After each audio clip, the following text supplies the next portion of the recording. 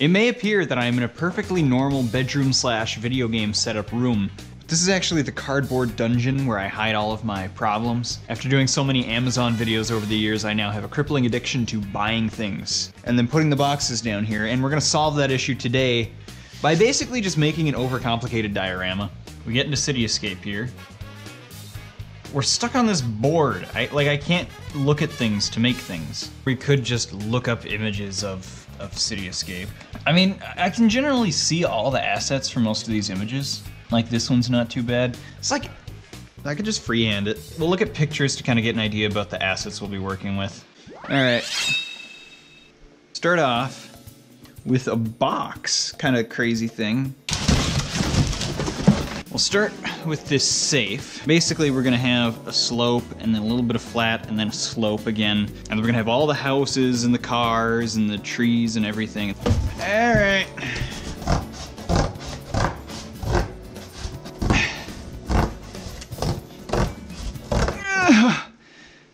Okay, this is gonna be a workout. Now I know there's actually a specific kind of cardboard a person can use to be crafting things. That doesn't clean up my basement if I buy a bunch of that, does it? So what I'm thinking, and it'll be something like this, because I want it to be just a regular slope, kind of like where you start. This will be like a square where it'll be a car intersection. All right, let me glue this on here so I don't have to hold it.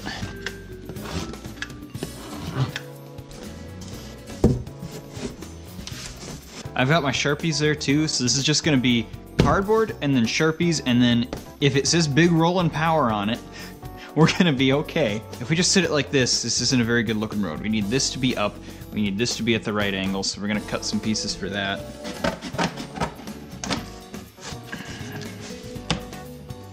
That'll kind of hold that angle for the moment.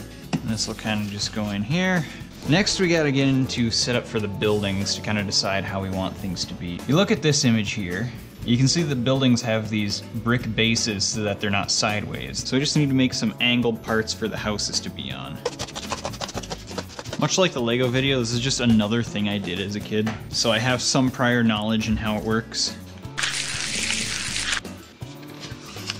I have a lot of glue for this because we're just lathering a lot of it on here. Yeah, we'll do something like this and then we'll cut it like a staircase and whatnot. Try faster. I don't want to hold this. I need like rocks or like something to hold these in place. It's not often for a video I need rocks. So now we're gonna want to use this 90-degree piece of cardboard and mark it with an actual utensil instead of just pretending like I can draw with scissors. Because then it's a platform for the house to be on. And yeah, there's gonna be a lot of me sitting here holding pieces in place while hot glue dries. All you ungrateful fools out there working a minimum wage job and service, just be thankful you're not me sitting here holding cardboard. I do this so you don't have to, so you can work your privileged lives. Ouch! Ooh, okay, that actually burnt really bad. We need to draw bricks on these and whatnot, because we're gonna make this look good. This is Knuckles, and I'm back.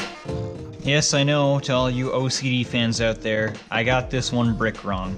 I sincerely apologize, and will do better in the future. There is a sidewalk that sticks up ever so slightly. They playing with the wrong guy. Okay. Oh, man, cutting sucks. I'm gonna use this piece and try to whip up a tree idea. They're pretty basic trees. I feel the heart in mysterious ways. That's why I stay on point like every single day. So this will be a cutout for a tree. And what we're gonna have is a slit that comes about halfway down here. And we're gonna make it three-dimensional as well. About as three-dimensional as a tree in Sonic Adventure 2 is, which I think they're just PNGs that are always aiming at you. So what I'm gonna do is I'm gonna rig, there's gonna be an eye tracker that will gauge where they are and where they're looking at, and then the tree will be on a rotating disc so that the trees will always face the person looking at them. Or we'll just do something like this. Now cars, like I already made this car, this is a super tiny ugly car. That is stupid. Sorry, I didn't mean it. What else? There are stop signs and different such things. Ooh, she's steaming. All right, working on the first house here. And you can kind of see how the houses are designed. They're fairly tall. You can see they're a lot more angled. So if I actually did this right, yeah, we've got a little bit of a house.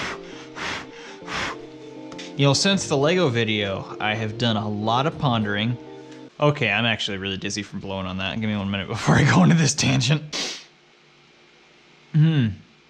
So I've been pondering a lot since I did the Lego video, and I realized this video will be so much better specifically because I have the GoPro angled correctly. Before, it was angled way too much forward, and then people didn't see what I was building, and sometimes it just seemed pointless to have the head cam in general.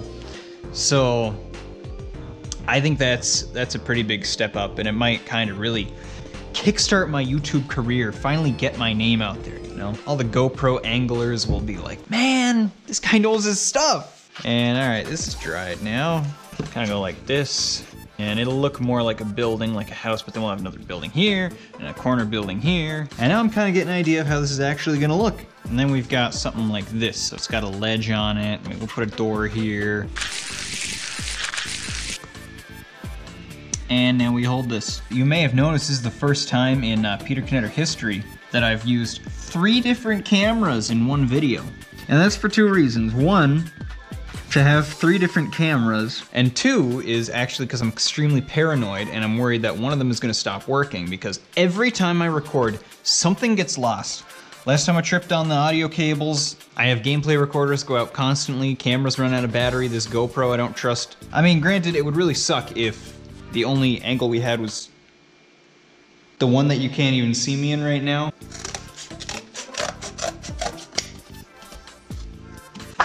Geez, okay. You scared me a lot and I don't like you anymore. Yurt. And there goes the GoPro. I said it already, you don't have to yell at me. Well, okay, so we're gonna let this dude charge for a bit. So I'm gonna go upstairs and get food and do a few different things. I was maybe gonna leave the footage of this blank wall and absolutely nothing going on down here in the video while this charged, but my intuition tells me not a whole lot of people want to watch that. So I'll cut it out. You guys can praise me in the comments all you want. I won't make you have to set a timer for 2 hours and make sure you're back here on time, so I'm just kind of cool like that. So it's been a little closer to 20 hours, but I didn't really do that much. I finished the other side here of the house platforms. So I think it'd probably be best if we just worked on the houses for now. I gotta do some of the artwork on this thing. What? Oh my gosh, how do I keep not drawing lines when I do that? Now, in the meantime, I've also been considering how I'm going to have a Sonic in the road, and it's kind of put me in a difficult spot because there is a certain cardboard character from Sonic that may or may not be associated with my channel that a great deal of people want to see, that being like 5, but they're very, very angry people. Sorry, passionate. I like making these videos where it's just making things, because I like making things. Making things is fun. I think it's the aspect of like the fact that things are being made and I'm the one making them might be what I like about it. But the problem with doing these kind of videos is that there's a lot of in-between nothingness going on, such as right now, where all there is to talk about is I got a rice cooker today. I've never used a rice cooker before. To the 2 people out there who care, it worked good. Cooked my rice. I guess I couldn't ask much more from it. Put it like right there or something. I think this will look good. Sidewalk.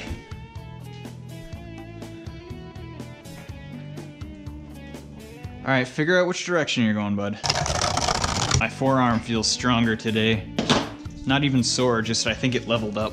Look at this, I'm even gonna use cardboard to make the pieces of sidewalk a consistent size. If it were physically possible, I'd just use a pair of cardboard scissors. That's how true to form we are here. It's a sidewalk, and I'm actually just gonna glue this house in place because I wanna get an idea of how it's gonna look. Something like that. That's neat. That's going to look neat. Woo! For the higher up building, I say we do something more like this with one of the angled roofs going on. I can remember one of the coolest things I ever made out of cardboard when I was younger was an entire pinball machine. I made mechanical cardboard parts so that you could actually hit the bumpers and it would flick the paddles and all that. I hadn't thought of the fact that when you roll a marble on cardboard, have grooves in it that the marbles would travel down. So it was a failed idea, but it was a pretty cool concept. Yeah, we hold it for a week. I should have saved the pinball story for me holding it like this. I'll tell it again. So when I was younger, if I could just get like a hot glue clamp. I think that should be a thing. It's like a vise. My hands are getting so tired from squeezing cardboard together. Sticks out a little bit, it's perfectly fine. Man, I just love the smell of hot glue. The fumes, I tell you, they fuel my creative juices. And then we take my water bottle, and we're geniuses. Hooray for water, did it. You're the best water, you saved my life. Now I can still wait for it to dry, but just be more stupid and wave my arms around because I don't have to hold anything. These are supposed to look like tiles. They mildly look like tiles. In fact, they look more like scales, and I did the bottom row wrong. All right, building number 2. Yeah, that's not too bad at all. Wow, doesn't it just look great from this angle? I'm super excited about how you can say that the back of the building says PC. Oh, I could move the camera so that it's around this side and then you could see it better, but that'd be pretty stupid. Building's on the other side. It's the sound I make when I'm cold. And this building's got a big old curve in it. While I'm waiting for stuff to dry, instead of just sitting here talking random stories, I'm gonna actually make some trees. Also, being very careful to make sure my address isn't on any of these trees. You don't want the infamous box docks, where you get doxed because of a box. This is actually surprisingly similar to how trees are made in real life as well. Normally it's done by like a 5-year-old in a Chinese factory though. Yeah, it looks pretty stupid from the back and the side, but from the front, it looks like a building that will soon be a building. All right, trees! Cars are the next thing I'm gonna have to make, and I'm not 100% sure how, but this one turned out like utter crud. All right, I think I have designed the correct car, and we are actually just gonna have to hold this in place. So story time, what do I have to talk about? I don't know, I got none. I'm just gonna sit here in silence. All right, ladies and gentlemen, the all-new Chevy Stupid. It looks like a car. What car? No car, but a car. Oh, it's driving! Wow, who would have thought that tracing the same shape of cardboard would make all the windows the same shape? Definitely not me when I was making the other buildings. This takes so much flipping focus, I'm telling you. I'm telling you! If you're not watching the Super Mario Brothers Super Show, I'm gonna kill you. All right, chill. Okay, bye guys. Okay, while I was gone, I actually unlocked a new ability, and that is to make all the cars at once, or at least pretty close to all at once. Have all these like this. With all the parts manufactured, I can now... I'll do the art on them ahead of time, and that's a dude. He's not easy to see, but that is a dude. Alright, let's see if these look really stupid or not. Oh, hi. How's it going? Have you ever seen a car before? Would you like to? Yeah, you feel free. It's not very comfy floor, but... You've been roasted! Part number 2. This looks so dumb.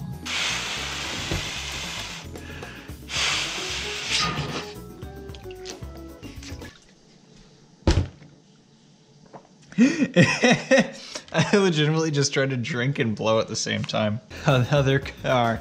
Looks better from this angle. Looks terrible from every angle. All right. Next up, we gotta do this this other side building here. So that's the storefront, and then we're gonna make sort of a curved awning. You got your awnings and your offings. That's that building. We'll let that dry real quick now. I say this part should be up. So there's like a wraparound building and then maybe one long house or something right here. Fumes directly in my nose. That should hold up pretty nicely. Different idea. There, just put the whole flipping box on there. That's a little sturdier. Man, who would put buildings on a slope like this? I know I'm kind of making it, but I didn't design this place. Now this part's gonna be fun. The corner house. It's gonna go like this.